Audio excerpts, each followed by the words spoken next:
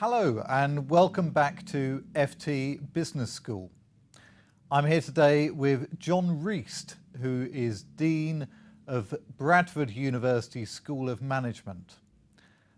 Jon Reast has been particularly involved in an issue called the circular economy through Dame Ellen MacArthur's foundation.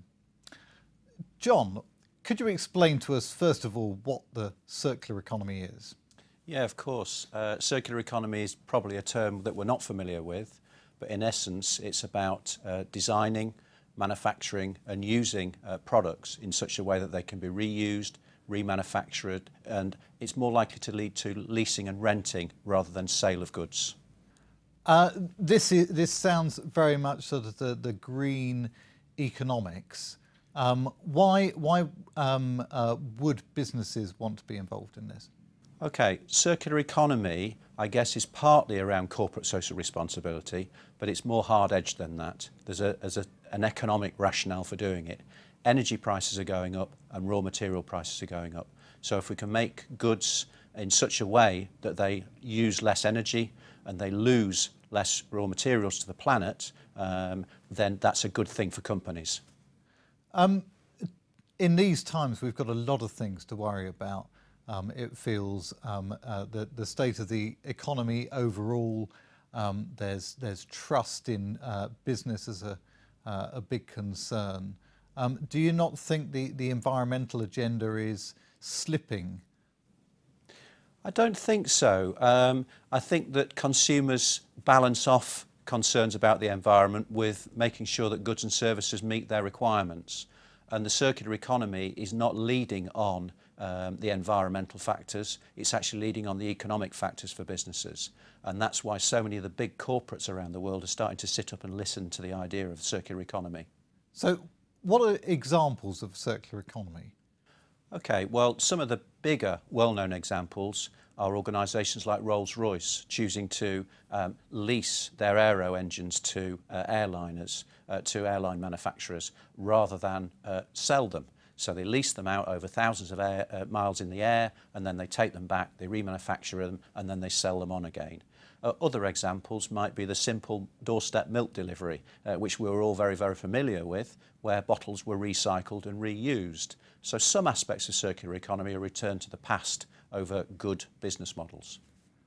Something like doorstep delivery, people may be very romantic about, but most of us have found that it's cheaper to go to the local Tesco Metro or Sainsbury's to get a 4-pint plastic bottle that we might recycle. Why though are people going to go back to these old business models? Some may say are outdated. Some people may want to do that, some people may not.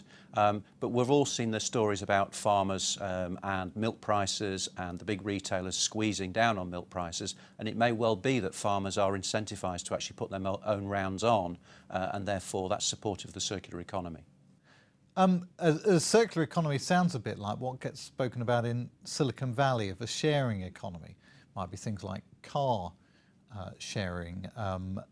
In London we've got the Boris bikes. Is that circular economy? These are all parts of the circular economy that we walk past every day potentially, but don't actually see as being part of the circular economy. The fact that we very often lease mobile phones, again a similar sorts of example, but more and more this is likely to be happening in coming years. Some of the worry about those sort of things though is big companies sort of controlling markets, owning all the raw materials and the assets, and people are very upset about that. That brings us on to issues of trust about business. Is there not a fear maybe if business schools are too busy talking about the circular economy, they miss out on a fundamental problem in business, which is the fact that people just don't trust these companies? There's two parts to this. With regard to the circular economy, it doesn't mean to say that there won't be competition anymore. Companies will still compete for the customer, and therefore customers will get a good deal.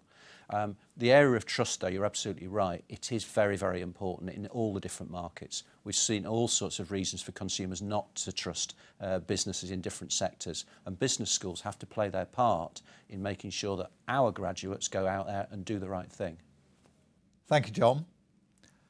And for more on this and other business education matters, go to ft.com/business education.